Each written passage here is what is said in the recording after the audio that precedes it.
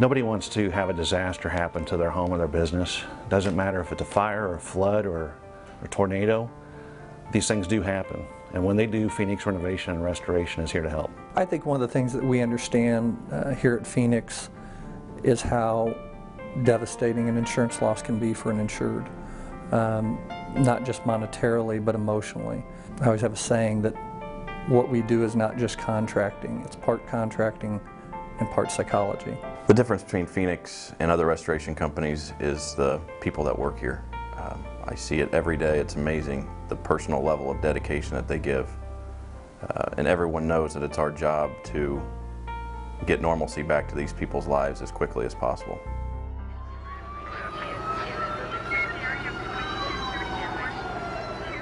Early Thursday morning, a janitor discovered the school ablaze. The fire heavily damaged 5 classrooms. This morning, workers will be scrubbing down a school to make sure it's safe enough for kids to go back to. Cleanup crews and teachers are working around the clock to reopen an Olathe school that was burglarized and set on fire. Crews are hard at work trying to get a fire-damaged school in Olathe ready for... We received the call on a Thursday morning for the Green Springs Elementary fire from the facilities manager for the Olathe School District.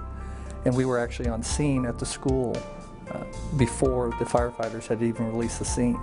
We were able to assess the damage and put our plan in action. The fire occurred on a Thursday, and fortunately for the school district, school was not in session on Friday. We were able to get the students back in the school by Tuesday, only missing 1 day of school, which, considering the damages to the building, was truly remarkable. So how were we able to pull all this off? It was no accident. Organization is critical in this type of situation, and that's where Phoenix excels. The first thing we did was draw an outline of what needs to be done and in what order. Once that defined plan is in action, we divide and conquer. As the project manager on this job, it is my job to make sure everybody is doing what they're doing and not getting in each other's way. It's kind of like directing a symphony.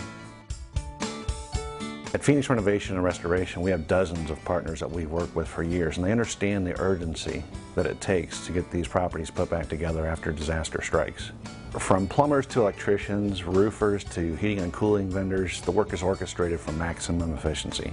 Ryan assembled a team of 150 people who worked around the clock to clean and repair Green Springs Elementary. From replacing the ductwork to ceiling tiles, every square inch was cleaned, swept, wiped down, replaced, and renewed. Having someone there to field the questions regarding the health, the safety, the air quality, and scheduling, and many more things, just gives everybody a peace of mind of what's going on when sometimes it feels like a war zone. The actual wing of the building, or what the school calls the pod where the fire originated, was able to be blocked off, and the school was able to relocate classrooms to the auditorium and to some unused classrooms. And on Tuesday morning, with only 1 day of missed school, school was able to resume. The school's principal first saw the disaster within hours of the fire being put out and couldn't imagine a return to class this quickly. Kind of surveying the damage and looking around, and I just didn't see how it would be possible. But every day that I came back in, and I came back each day to check progress, it just looked better and better. At Phoenix Renovation and Restoration, like the legendary bird we're named for, we take great pride in helping people return from the ashes, better and stronger.